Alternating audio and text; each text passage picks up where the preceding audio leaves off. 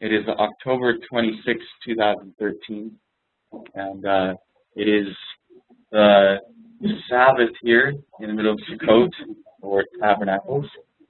But just welcome everyone who's been here before and everyone who hasn't. We're going to have a prayer. Yeah, let's have a prayer to Sure. So we're gonna have prayer. I just want to just briefly explain for those who haven't been here really so far. And we'll explain this a lot more this morning as we go into this. This morning we're going to summarize what we've been going through the week. And so in this, you'll notice that we're praying, as we've seen this in the verse that we have on the screen, Ephesians 3, our family in heaven and earth. So we've been praying to our family in heaven. And I just want to mention Ellen White in her first vision talks about Jesus having a new name. And we've come to understand in our studies this week that Jesus' name is the branch. So if we pray in the name of the branch, just understand we're talking about Jesus Christ. So just wanted to mention this so that you guys are familiar with it. So let's pray and then we'll begin.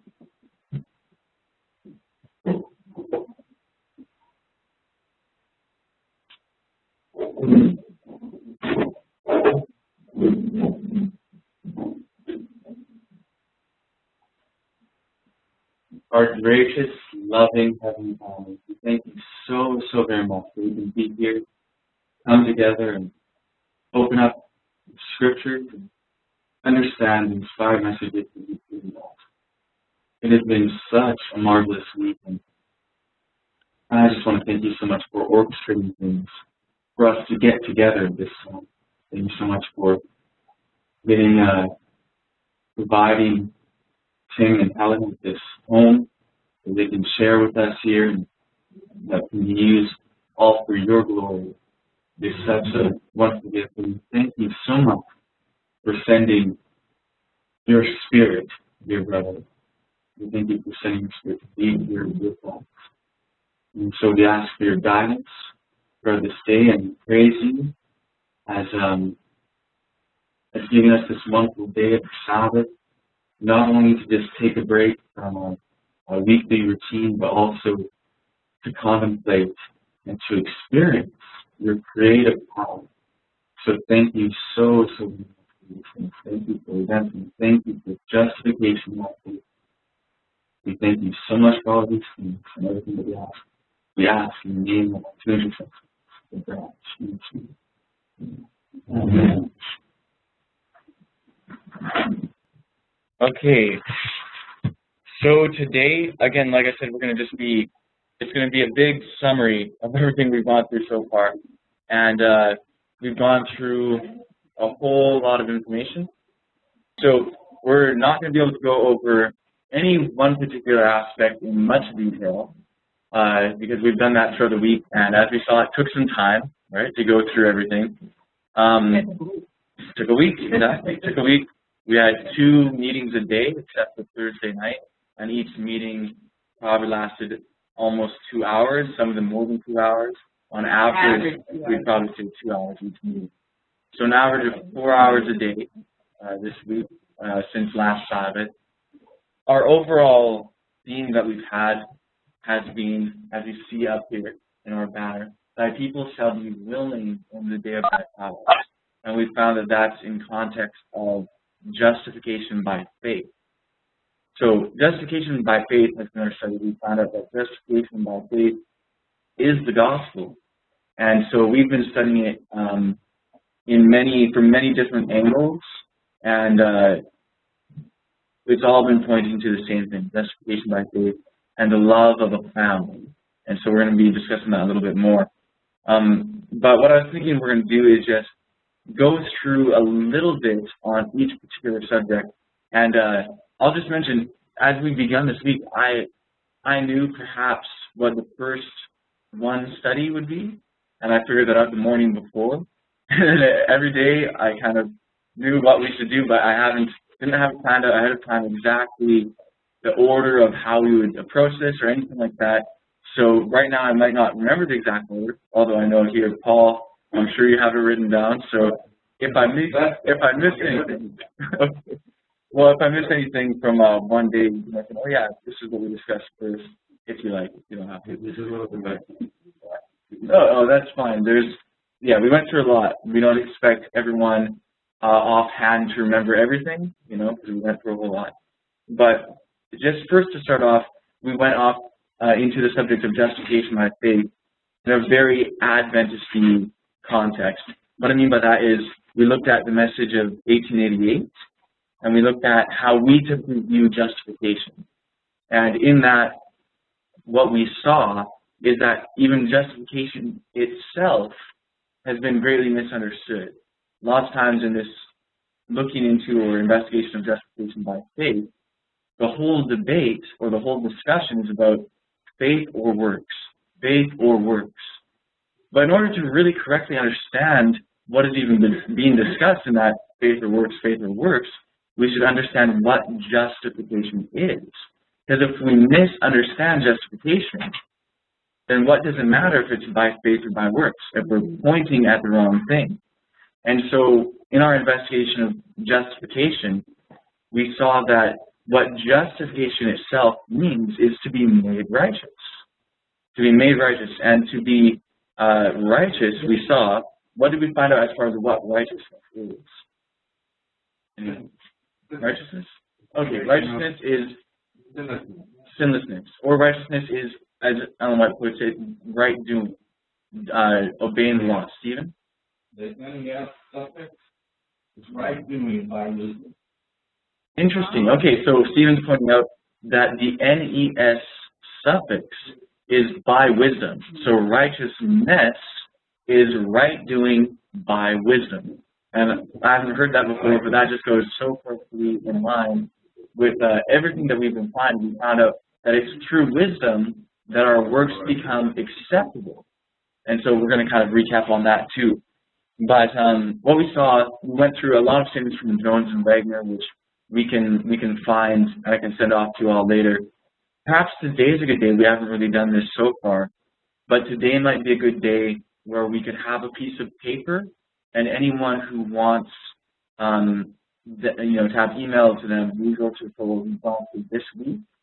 We can have that sent, and perhaps the easiest way, we talked about it with Lorna before, she could send it out because she probably has all your emails already. And then also, if anyone wants their names on the list of my personal email list, so I can send out invitations to you from week to week to come to our online meetings, and also receive any emails that I might send out. So we'll probably have that, and then everyone will have the opportunity to put their name on whatever list you want, receive whatever information you want. And if at any point someone wants to stop receiving emails or anything, just let us know, and we'll take your names off the list. So we have this concept of justification by faith that we see in 1888, and we wanted to find out what justification is. And we were discussing it, and what we found is that how we have understood justification has been that it is a declaration by God that we are viewed as though we are righteous. Though we may continue in sin, but there's this work of sanctification to purify us from sin. That's how we've typically viewed it. So we were discussing that, and we discussed how, actually, as far as justification is concerned, that's the exact same view that we see taught in Seventh-day Adventism at large, and even Sunday-keeping Christianity. This concept of being declared as though we are righteous, even though we're not yet, though there is purifying to take place from that point. Now, in our investigation of that, what we saw is, how is it that this 1888 message was rejected by the Seventh-day Adventist Church? And the 1888 message is called the message of righteousness by faith, justification by faith. And out of all the terms that are used to identify that 1888 message, in Ellen White's writings, the term that's used probably more than any others is that it's the message of justification by faith. So how is it that if that 1888 message was rejected, and it was the message of justification by faith, how is it that we still teach the same thing about justification as do the nominal Seventh-day Adventists or Christians or the rest of it? In other words, if we say, oh, they have an incorrect teaching of justification by faith of the 1880 message, but yet we believe the same thing as them in regards to justification. How is it that we do not realize that we ourselves are also misunderstanding what that message is? So that's what we're looking at, and we looked at plenty of statements from Jones and Wagner to identify what justification itself is. And what we found is that justification is not merely a declaration by God that someone is as if they were righteous, but it is actually an act of creation whereby someone is transformed from being a sinner, someone who is, according to Christ, who sins, is a child of Satan, a child of the devil, to being transformed into being sons and daughters of God, through having our sins actually taken away from us, not as a fiction, not as a theory, but as a practical reality. It's an act of creation whereby someone they have replaced, instead of their own righteousness, which is filthy rags, they have that taken away, and Christ's righteousness, Christ's life given to them. And Christ's life, surely, as you all know, is a sinless life. And this is what we saw in Romans chapter 5, how the life of Christ is given to us for justification. And then we went into Romans 6, and what I'd like to do after, if we could go to Romans 6. We went to Romans 6, and we saw it expand on this concept of justification as dying in Christ and being resurrected in Christ. So we just want to read the whole chapter, perhaps, and I may or may not pause you at any point here just to make a comment here or there. But the chapter, if we take the scripture as it reads, it will be simple enough. So that's what we're going to do, Romans 6. What shall we say then? Shall we continue in sin that grace may abound? God forbid. How shall we that are dead to sin live any longer therein? Know ye not that so many of us as were baptized into Jesus Christ were baptized into his death? Therefore we are buried with him by baptism into death, that like as Christ was raised up from the dead by the glory of the Father, even so we also should walk in newness of life. Notice that it's even so, or in the same way as, or likewise to, and this is what Jones and Wagner like to emphasize, that even as Christ, after his death, rose into life with a victory over death, even so we raise out of this death of trespasses and sins into the newness of the life of Christ. And that is a sinless life with total victory over sin, just like Christ had total victory over death. Continue on, please. For if we have been planted together in the likeness of his death, we shall be also in the likeness of his resurrection. Knowing this, that our old man is crucified with him, that the body of sin might be destroyed, that henceforth we should not serve sin. Amen. For he that is dead is freed from sin. Now if we be dead with Christ, we believe that we shall also live with him, knowing that Christ, being raised from the dead, dieth no more. Death hath no more dominion over him. For in that he died unto sin once. But in that he liveth unto God. Likewise, reckon ye also yourselves to be dead indeed unto sin, but alive unto God through Jesus Christ our Lord. Let not sin therefore reign in your mortal body, that ye should obey it in the lusts thereof. Neither yield ye your members as instruments of unrighteousness unto sin, but yield yourselves unto God as those that are alive from the dead, and your members as instruments of righteousness unto God. For sin shall not have dominion over you, For ye are not under the law, but under grace. Notice how that verse, this whole thing is paralleling the death and the resurrection of Christ with our experience of victory over sin.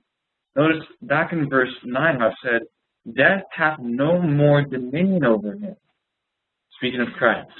When you get to verse 14, it says, for sin shall not have dominion over you.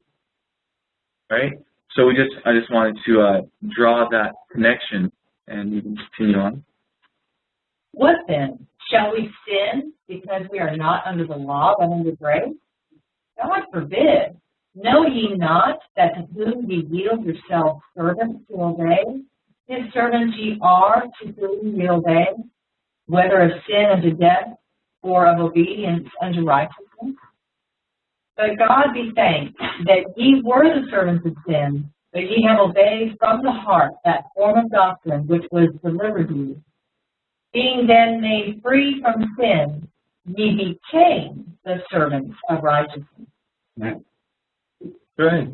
This is being made free from sin. That obviously means being free from transgressing God's law. Totally. I like it. Amen. So being freed from sin is the same as being freed from transgressing God's law, because sin is transgression of the law. So amen. Amen. Yes. I like to see what we say. To be free from sin, I see this way. Sin has no, the law has no condemnation to me. Because I was made free from sin, because He has taken all my guilt away. And so there's no condemnation. And it doesn't mean that we instantaneous are perfectly like Jesus. But I mean, I'm in church and I look around and see the rooms that have breastplate that's going off, not breast milk. And that way you get maybe a top, and that way you put it away. But the top comes in, and then you think to yourself, how can I have this top? Because I'm a Christian, right? Okay. So see, the law is deeper than just 10 words. Totally. The spirit of the law fills you. And we're all dying and dying daily, right? But that's why when I see what God has done with me, I have no condemnation, because He has taken my sin, take my time. And it doesn't mean that I will tell you one thing, because that's the power of gospel. When you understand that the love of God, that sin has no dominion over you. That's what it's all about. Okay, so I'll repeat that for those on here. What is being pointed out there, he's saying being free from sin doesn't mean that we are instantaneously made like Jesus, but that, and he gave the example of, let's say you're in church there and there's a woman there, and for men in particular, a woman who has her, cleavage showing or whatever, and, a man looks at that, thinks of, has a thought come across his mind, puts it away, and then goes on.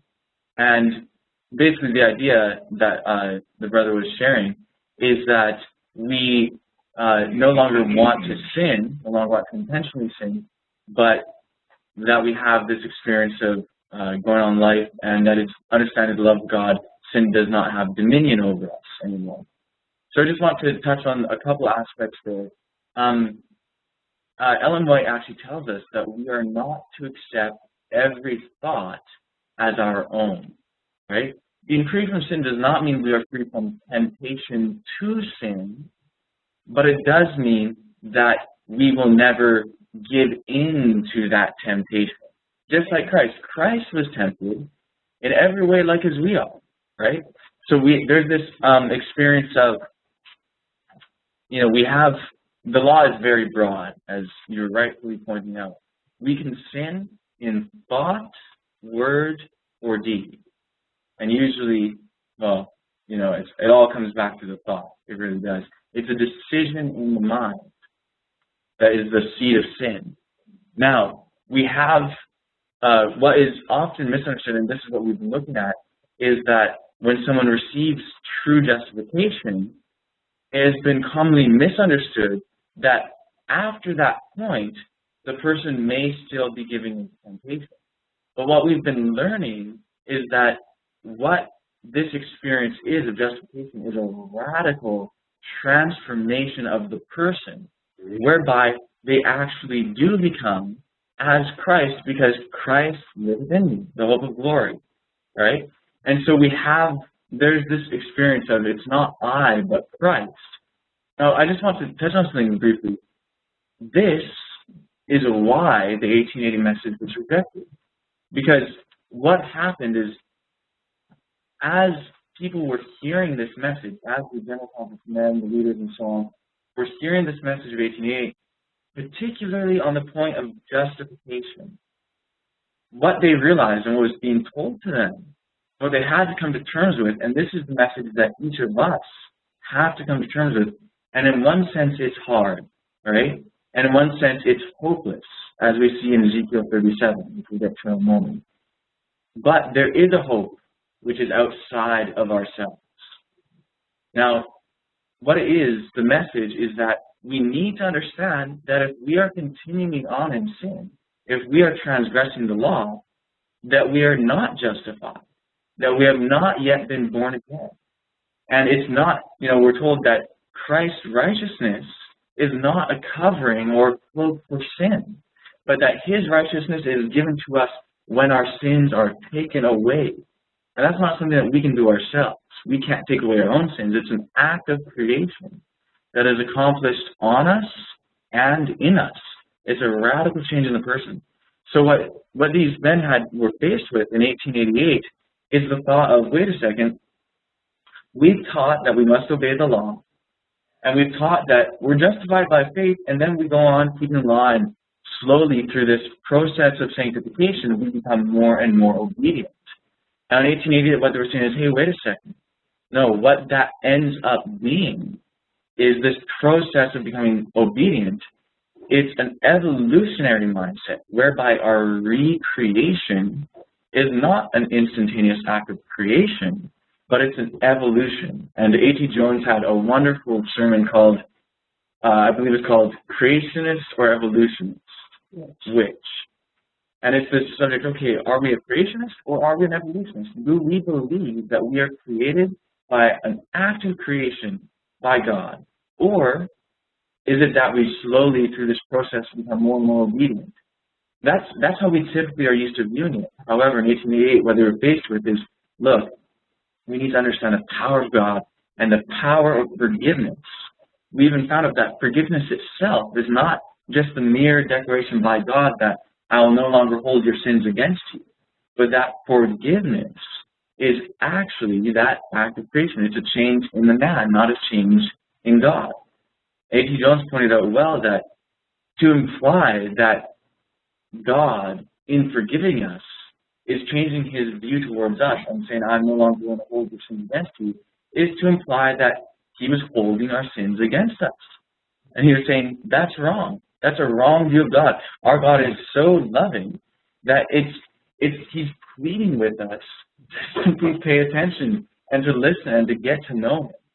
And so within that, it's understanding that, although there is a hard aspect to deal with in understanding justification by faith, in that we have to be faced with our own spiritual death, the lack of spiritual life as represented in the valley of dry bones in Ezekiel 37.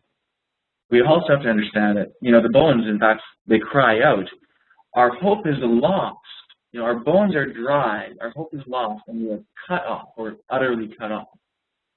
So they recognized that they had no spiritual life. But what was necessary is that the Spirit had to come from the four winds and breathe life into these bones. And that is the experience of justification. Receiving the life of Christ ministered unto us by the Spirit. And receiving that life of Christ, like it says here as we've been reading Romans 6, just as when Christ rose, death had no more dominion over him, just so when we rise in Christ, sin has no more dominion over us. It says that we should no more serve sin, right? Romans 6:6, henceforth we should no more serve sin. Now, lots of times what we do is we don't really recognize the standard because of fear of tomorrow. We think, if I accept this, if I ask God to justify me now, what about tomorrow when the temptation comes? Is it really going to happen that I'm not going to sin again? You know, if it's by faith, and the wonderful answer is yes. That is the truth. Now, one more aspect, and then I see your hand there. When we look at this subject, justification by faith, lots of times we think that we're still justified if we continue in sin, if it's just a little bit or just occasionally. But we have to understand that if we transgress on one point, we transgress on all points, right? If we are a liar, if we lie, we're also a murderer, right? Once we're guilty under the law, we're guilty under the law. When we are under no condemnation, it's a reality that we have no guilt. It's a reality that we have no condemnation, because it's to them who walk not after the flesh, but after the Spirit. Right? So those who are no longer under the dominion of the carnal mind.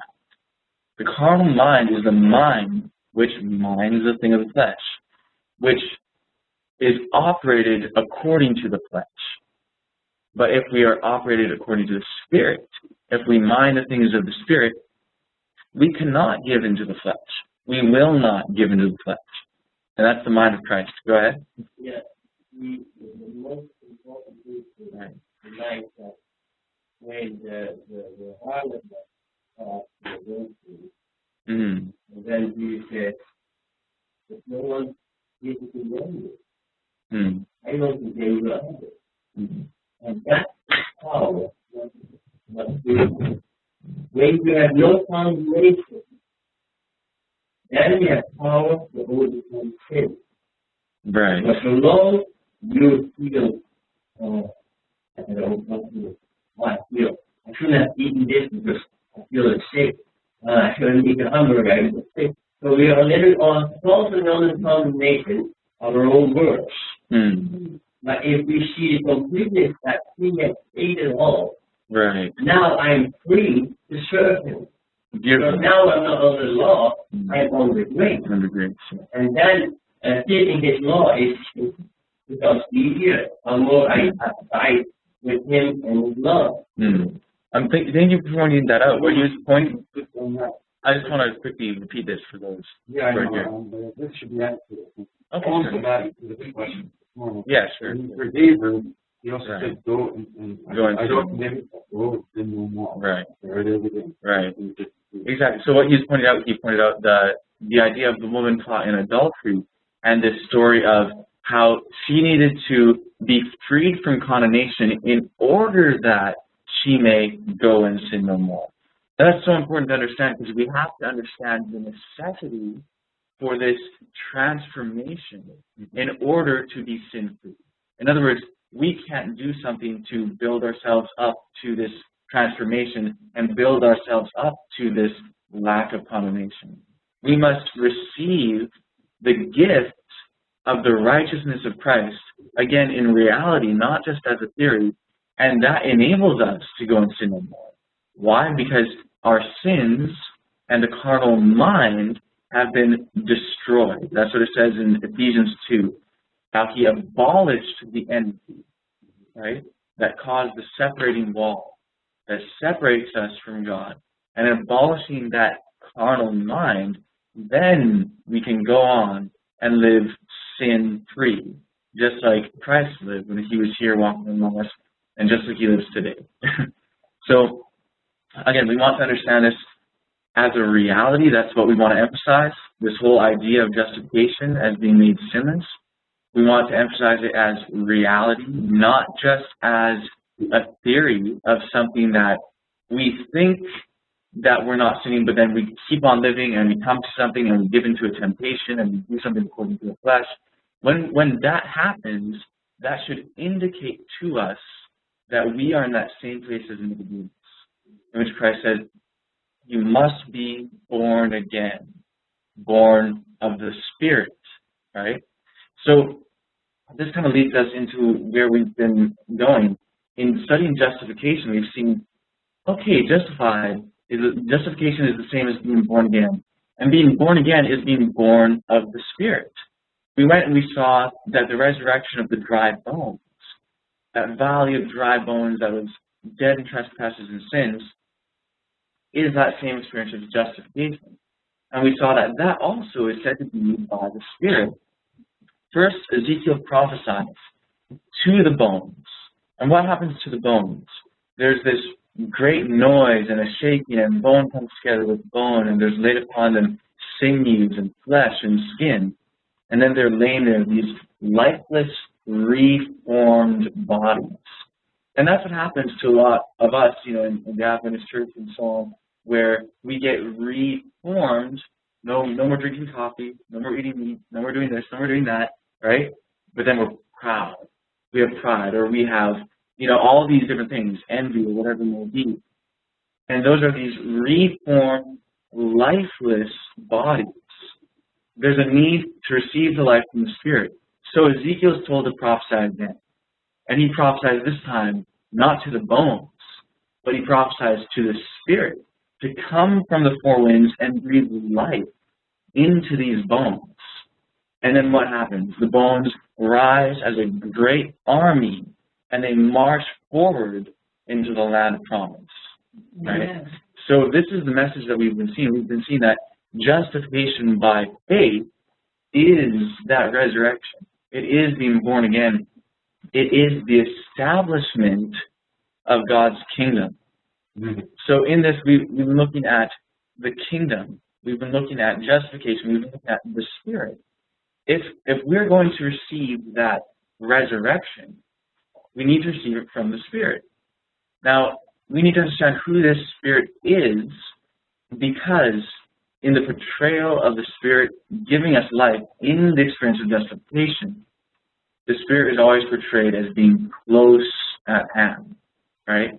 The Spirit is portrayed in Ezekiel 37 as breathing breath into us. We know that when Adam was created on the sixth day, that God breathed into his nostrils. That wasn't something done from afar. That was done up close and personal. In being born again, how much closer of a symbol could we have? Being in the womb of the Spirit and birth, right? That is a very close experience with the Spirit.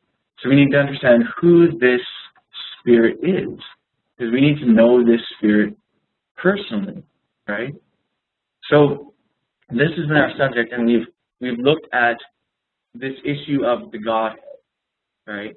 And there's again so many different ideas of what is Godhead like, and we've considered different things to understand who the Spirit is in order to get to know who the Spirit is. Now, one of the things that we were looking at is this idea of mankind, man and woman, being made in the image of God. In Genesis chapter 1, verse 26 and 27, it says that we were made in the image of God, male and female. It says, God said, let us make mankind in our image. It doesn't say, let me make mankind in my image. We see there's this plurality, and within that plurality, the image that is made is male and female. And Michael's favorite passage, Romans chapter 1, talks about, Paul there is talking about this issue of homosexuality. And he says that there's no excuse for homosexuality, whether it's men with men or women with women. And he gives a reason for why there is no excuse. And the reason that he gives is found in verse 20 of Romans chapter 1. And it says, for the invisible things of him, referring to God, for the invisible things of him from the creation of the world are clearly seen, being understood by the things that are made, even his eternal power and Godhead, so that they are without excuse. Go ahead. It's interesting, actually, prior before that, to go to verse 15. Yeah, 16, yeah. Right, and what it does, he says, so much as to me I know the priesthood I'm not ashamed of the gospel of Christ. Right. Right? We spoke when we talked about the anointed. Mm-hmm. I'm not afraid to speak the gospel of the anointed one. Yeah. Right? And we know right. who anointed. For it is the power of God unto salvation. So the only way to receive the salvation is to receive the gospel of the anointed one. And then if you go down, it's more or less start doing in 17. For there it is the righteousness, the right doing of God, and he said the right doing of by wisdom, right, revealed from faith to faith, as it is written, the just shall live by faith, which is what justification talking about is justification by faith. And it goes down, and then as it's doing it, the interesting part, when to pass verse 20, and it goes on and on, all of a sudden he jumps into homosexuality. Right. So I'm just going to repeat that for those online. Michael was pointing out, when you go earlier in the chapter, to starting in verse 16, it's talking about the gospel of Christ. And we'll get into the subject of the anointed one, and in particular, as we see in Zechariah 4, the anointed ones. And what's that about?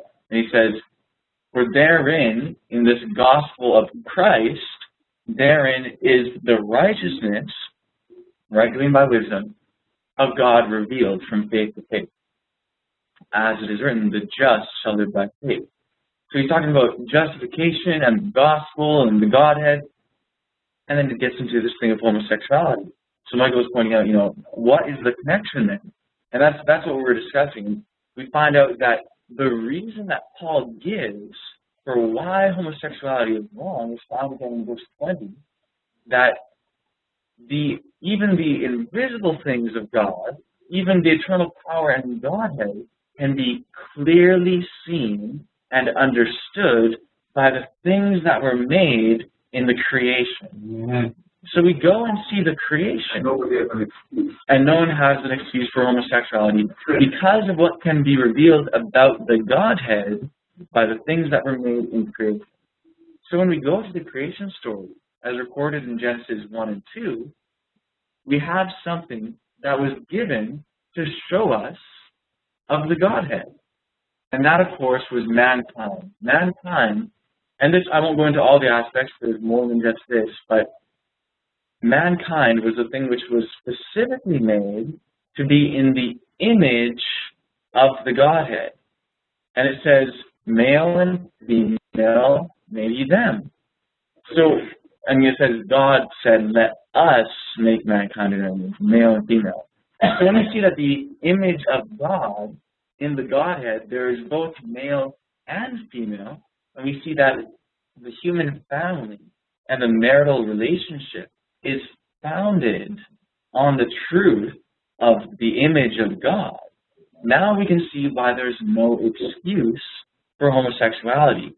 Because, if the Godhead, for example, was all male, and our marital relationships, our family was based off the image of God, as Genesis so clearly says, then there would surely be excuse for homosexuality. Or if the God was all female. But seeing that it is male and female, we are left without excuse. Now, this is something that we're looking at to some degree throughout this week, and we saw this concept of the image of God and this sort of plurality that's there in the Godhead, and that it's plurality not only as to number, but also as to gender. And this we saw revealed even in the most common word for God that we find in Hebrew Bible. There's many different words, or different variations, I should say, of a word that are translated God. The word that is most commonly translated God is the word Elohim. Now, I'm just going to briefly explain a little bit of the variations of that term. The word Elohim is from the parent root El. The word El is just the singular masculine form for the word God, or mighty one. Now, the word El in Hebrew, and this, Tim or Stephen or people who have looked into Hebrew will be able to tell you this, and I have 2 articles on the back which go into a little bit more detail explaining what I'm about to explain. There's a suffix im. It's 2 letters, yod mem, and that's the masculine plural suffix.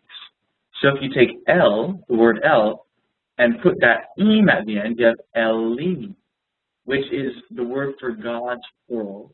And it's something that we see in the Hebrew Bible many times, and mostly referring to gods of the nations, right? The wicked gods and so on, which is another subject that we'll try to wrap into this today. So we have this word Elim, but that's not the only variation of the word El. There's also another form, Elah or Eloah, and that ah ending is the feminine ending in Hebrew. It's a word that means goddess. Now, if you open up your King James Bible or any Bible, this word is accurately translated as goddess in 1 Kings chapter 11, verse 5. It talks about the goddess Asherah, and it's Elah, and it's Aleph, Lamed, He, and it has a little yod at the end to show it's possessive. The goddess of the Zidonians. So, yeah, we're here because it's the Strong's numbers. They just put the basic form. And this is 1 Kings 11:5. They accurately translate it, the goddess of the Zidonians. Just a few verses later, you go to verse 9, and it says, and the Lord was angry with Solomon because his heart was turned from the Lord. Then it's Allah with the yod, the exact same form, the exact same 4 letters, Aleph, Lamed, He, Yod. The goddess of Israel is the exact same form. So that's one form, it's the feminine form, Elah or Eloah. So this is something that I know it may be new to people, but what we're going to do is just ask people to prayerfully investigate before coming to any conclusions, right? We don't want to simply jump on one side or the other and saying, oh, you know, this is false because it's feminine, or saying, okay, this is true without checking it out. I ask them, you can go get a Hebrew scriptures. You want to find something that's a little bit more than Strong's Concordance, just because Strong's gives you only the base word. It doesn't give you the actual word that's there, just the root or the base. And so from that, you know, I invite everyone to go ahead and investigate this. And so you see the feminine form, Elah or Eloah. Go ahead. Sure. Right.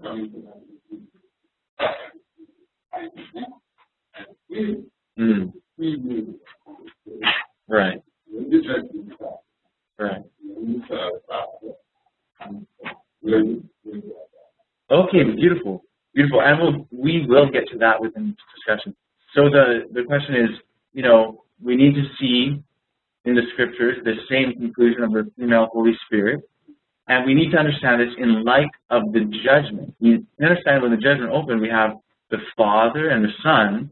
So where's this Holy Spirit? And particularly, where's this feminine Holy Spirit, this female Holy Spirit? So we will certainly get to that. And last night we had a little bit more of a lengthy discussion which dealt directly with that topic, with the cleansing of the sanctuary and so on. So we'll get to that a little bit later as we go on in our summary in this particular meeting. So we have just this concept, but to continue on with the various forms of the word El or Elohim, we have this other form, Elowot. It's the form Elah with the ot ending, which is the feminine plural, and that's used, it's the Hebrew word for goddesses. It does not show up within the scriptures as we have it today. However, it is found in the Dead Sea Scrolls. It's quoted in one of the articles on the back called Plural God Language in Hebrew Bible, with references for you to go and check it out further. Then we have this other form, Elohim. Now, Elohim is a very common word in the Hebrew Bible. It occurs many, many times. But it is a very rare form of a word. In other words, the word itself is masculine and feminine and plural. It has the feminine base, Elah, which is Aleph, Lamed, He, and sometimes it's Eloah, which is just a slightly different spelling. It has the feminine form base, but with the masculine plural ending. So the word Elohim itself talks about God or mighty one, in particular because it's plural, mighty ones, But it's not only plural in regards to number. It's also plural in regards to gender. Feminine, masculine, plural. Now, when we understand that, when we read Genesis 1, it can make sense to us. Because it says, Elohim said, let us make mankind in our image, male and female. Right? So when you understand that the word itself indicates plural, male and female, we can understand why the image of that Elohim was plural, male and female. Okay? So, again, the articles in the back go through that in more detail, but we wanted to give a summary of that, what we found out about the word Elohim.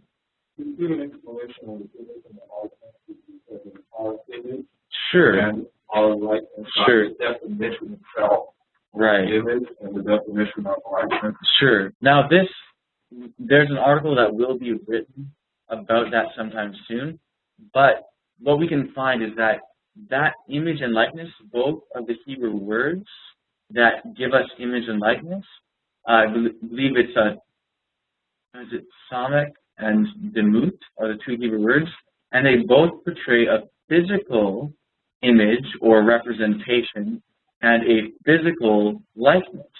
Now this can be seen also within Genesis when it talks about Adam begetting his children in his image and likeness. Right? They were physically made, patterned after him. And also in Genesis 9, after male and female. Amen.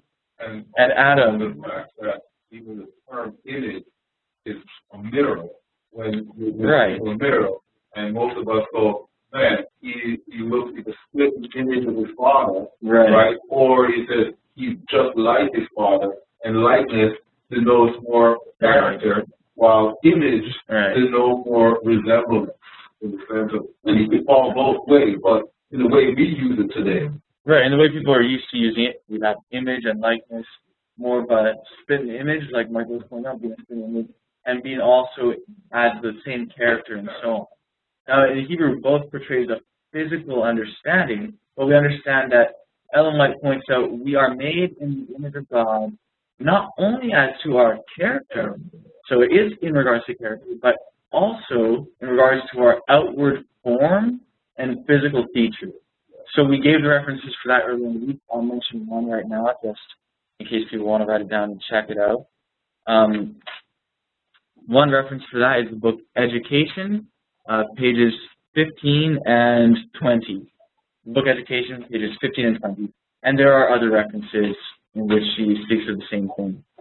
Now, in Genesis 9, verse 6, we're also told, it says, whoso sheddeth man's blood, by man shall his blood be shed.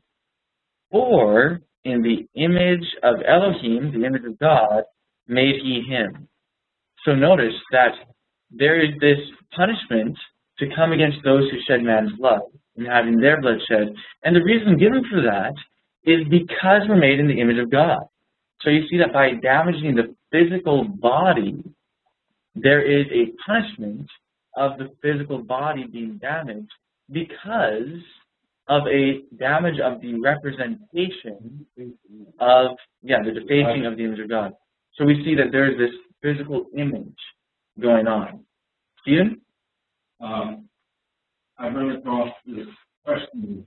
There's a lot of people, I don't know how many of you ever watched this program or movie, Star Trek, with the nebulous colored blob in space, and it's somehow sentient, conscious, and powerful, and and I can tell you how many people I've come across to say that that's the way God is. Right.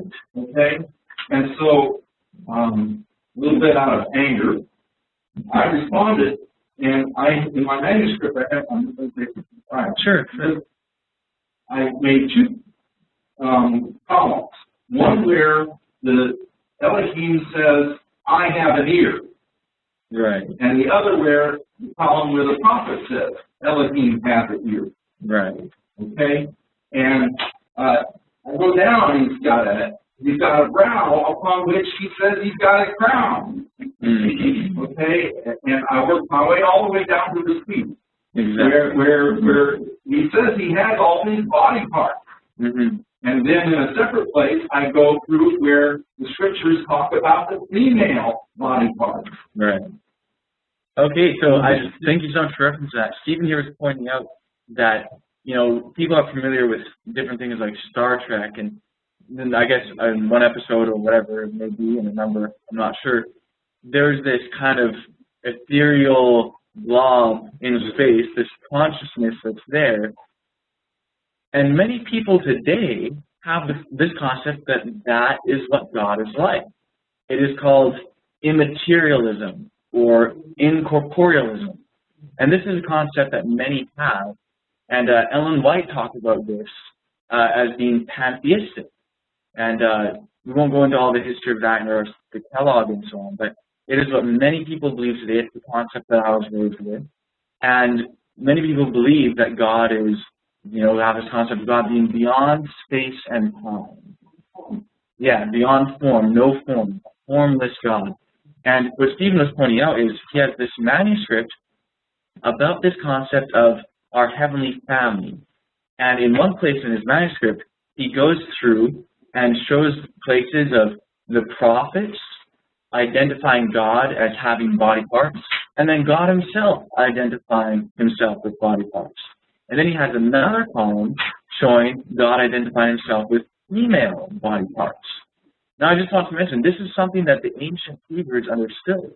Within their context, within their consciousness, within their thought process about God, anciently they conceived of the heavenly family, the Godhead, to be physical. There is a set of texts from the early centuries called Shior Komah, which in Hebrew means measurement of divine body. And in these texts, it is literally delineating in detail the precise measurements of the body parts of the members of the Godhead.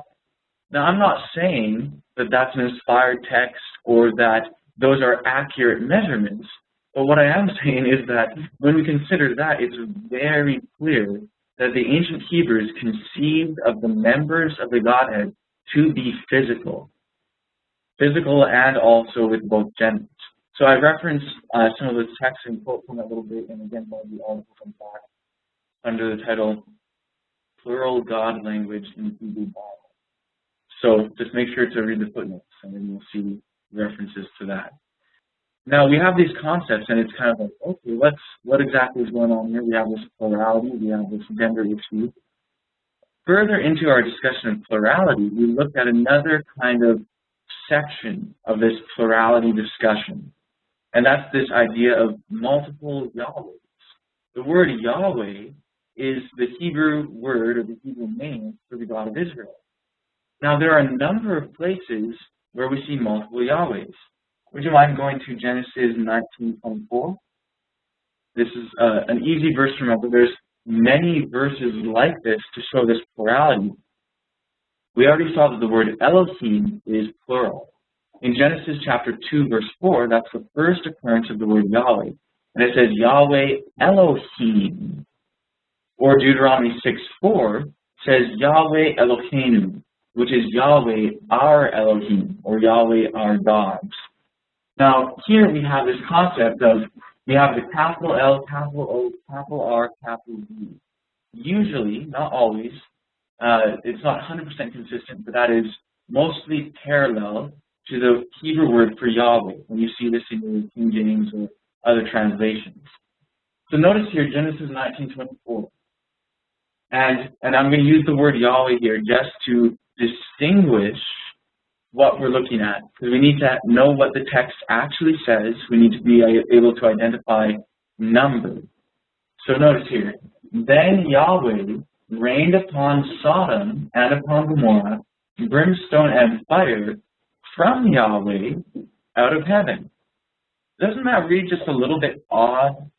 You know, wouldn't it be more natural with our way of thinking of things to have it read, then Yahweh rained upon Sodom and upon Gomorrah brimstone and fire out of heaven? That's how we, typically kind of think of it. But there's this kind of something going on here that's just a little bit odd, right? Yahweh rained down upon Sodom and upon Gomorrah brimstone and fire from Yahweh out of heaven. Now, we're not going to go into all the details of this now. We went through it during the week, and I can send out information concerning this to all if they like, or anyone who would like later. Okay, let's just cover Genesis 18 and 19. Let's just cover it, and I think it's important, and we'll do this. I don't know, Tim, because we have the different files. There was they were probably on the computer. I don't know where they are though. Yes. It's probably just in your email. Would you be able to pull that up? Yeah, that'd be great. So what we're going to do now is, this is important for our discussion. It's a good recap for those who were here, and it's also good for those who are not. Now, we may try to go through it faster, since we're trying to recap a whole week of 4 hours a day of discussion. We may go through this faster than we did the first time, but we're going to try to go through it in such a way that it's easily understandable and discernible to all here. So this Genesis 19:24 is one instance. Go ahead.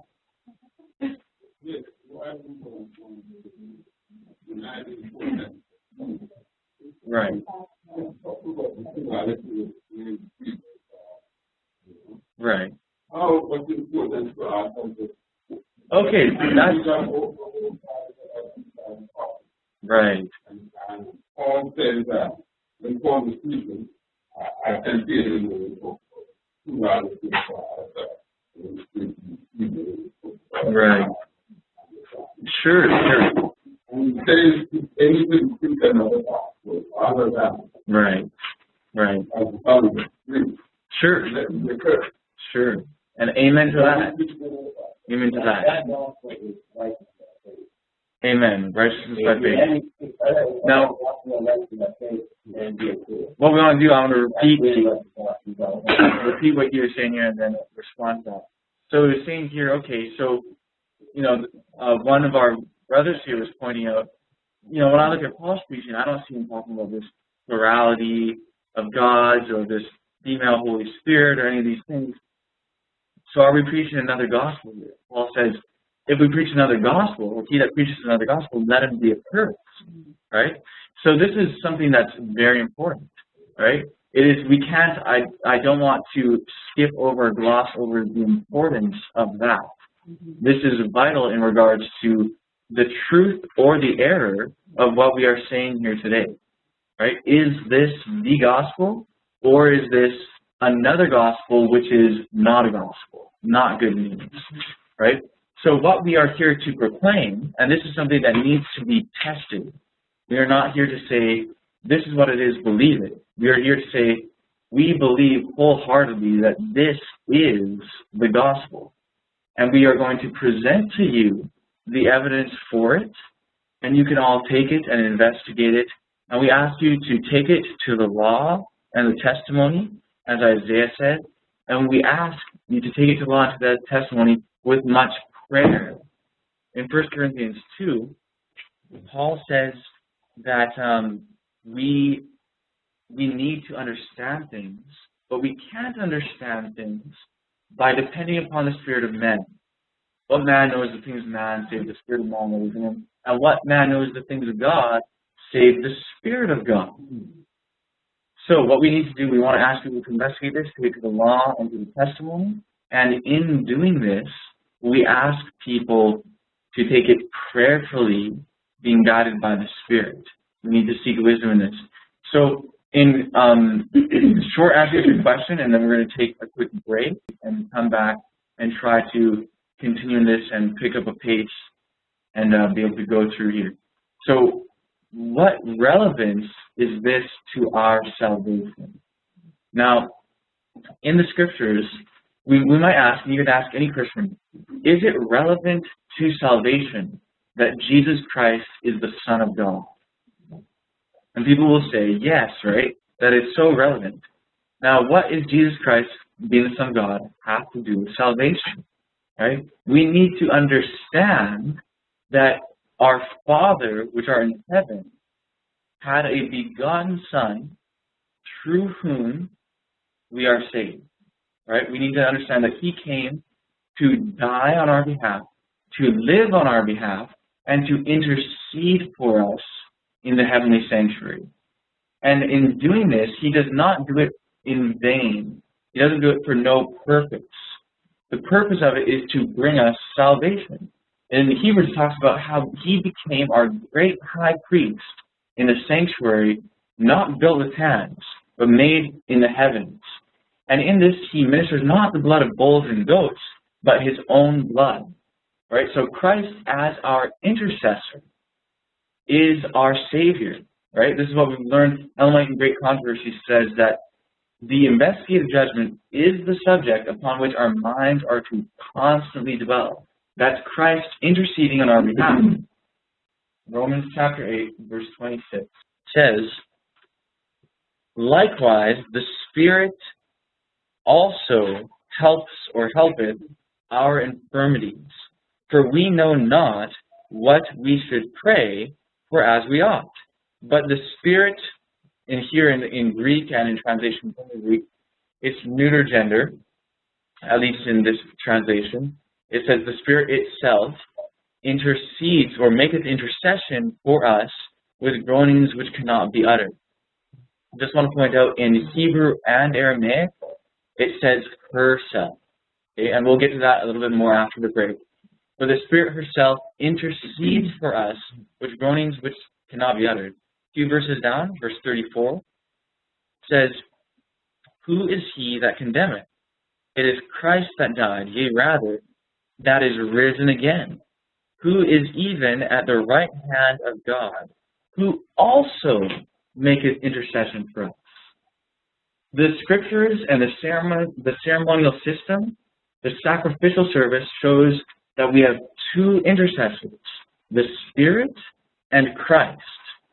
If Christ, being the Son of God, is relevant for our salvation as His intercession or as Him being our intercessor, surely the Spirit being our intercessor, it is relevant for salvation to know the Spirit's relation in the Godhead, in the God family. What we can see is that Christ as our intercessor is represented in the sacrificial service.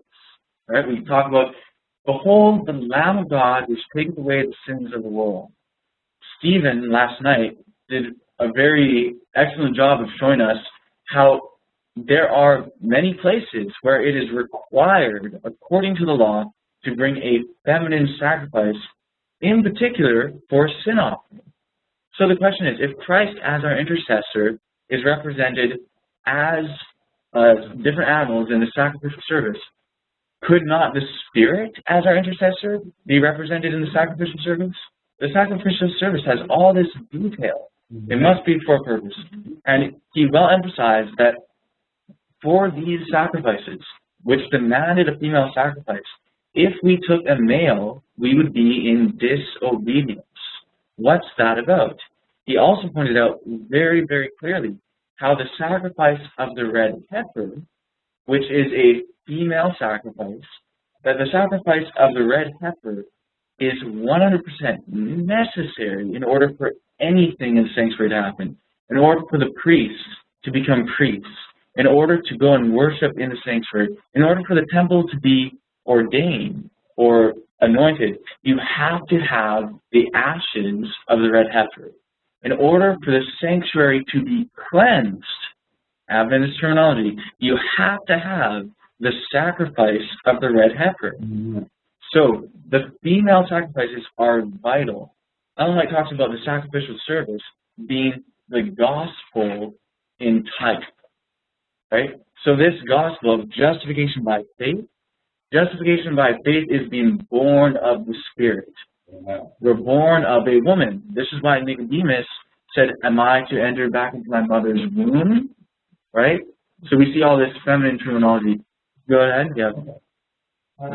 I'm going to start with the first question. Sure. That's the Yeah. major parallel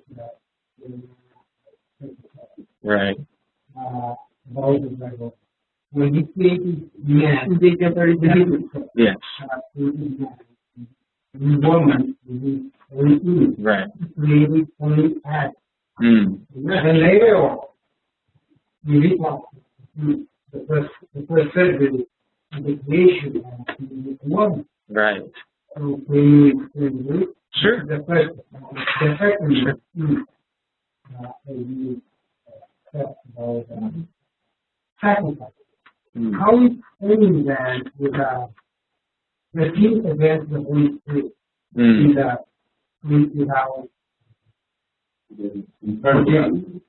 Right. Okay, that's good. So I'll try to briefly address those, and I'll repeat it here for those who are meeting with us online. There's two questions. One is, when it says that God made mankind in his image, male and female, we have this issue of first it was just the male. It was just Adam, the man. So what's that all about? Then the second question is, how does this concept of the Holy Spirit and the femininity of the Holy Spirit relate to the unpardonable sin, if you sin against the Spirit? Okay, so the first question is a good question. I want to quickly just mention one thing that is commonly missed. Genesis chapter 5, verse 2. It says here, I'll wait till you get there. Genesis chapter 5, verse 2 says, male and female created he them, and blessed them, and called their name Adam. All right, called their name Adam in the day when they were created. Now, yeah, Adam in Hebrew. The word Adamah is the word for earth. Yes, that's right. It means red soil. Amen. And Adamah, that's red soil, earth. And Adam is the one who comes from the earth. You know, it's the earthling, basically. Human is the word that we use today, right? But they were both called Adam, right? Now, here we have this situation where Eve, she didn't receive the name Eve, you can read this in Genesis 3, until Adam gave it to her after the fall, right? So, why is it that there was first just Adam, the man? Now, surely, God knew that he'd also make the woman, right? And later in the scriptures we learned that they were both made on that same day. However, the male, Adam, was made first. So why is this? Notice how throughout the creation, you keep saying, you know, God on the first day made all these things, and he said that it was good. It was said that it was good. It was good, it was good, it was good, it was good. And it was all male and female, whether it's plants, whether it's fish, whether it's animals, whatever it may be. It was all male, female, it was all good. And then he made the male, which was shown, according to Paul in Romans chapter 1, verse 20. This whole story is to show us the Godhead. So what we see is that first, he was made alone. But what did God say? It is not good that man should be alone. Lots of times when we hear the story, we think that Adam was walking around in the garden, and he said, hey, God, where's my mate? This isn't good. It's not good that I should be alone. But really, it was God, which shows that God, he wasn't in need of being told of this lack that was there. He did this on purpose, right? He did this on purpose for a reason, to teach us a lesson. And what it pictures for us is the story of God himself, right? What we see is that we're told that God is love. And if God is love, God must be ever growing. Love is ever growing. And it must be expressed. And so, just as with Adam, at some point, it was a good thing for the woman to be brought forth of his own substance, of himself, for him to share that love with. Just so with God, it was a good thing for him to bring forth from himself the female, as we know as the Holy Spirit. So basically, we have this concept of the story being told and Adam being this image of God. And so we see the woman coming forth from his side, just so with God, or we're seeing the formation of our heavenly family. What they were told when Eve was brought forth was to bring forth and multiply, right? So we see the story of Christ being the begotten Son of God, right? So this, again, is something that the Adventists understood, Christ to be the begotten Son of God. The early Adventists, I recommend that every person here goes and looks up their literature in regards to Christ, how Christ was not a created being, how Christ was not Christ indeed was God, but that Christ was God, according to Hebrews chapter 1, by inheritance. He was made of the very substance of God, and by inheritance received a better name than the angels, Hebrews chapter 1. So Christ is the begotten Son of God. So I think we'll probably actually take a break now before we come back with the second question of the unpardonable sin and Teresa's comment, and a couple people here have things to say too.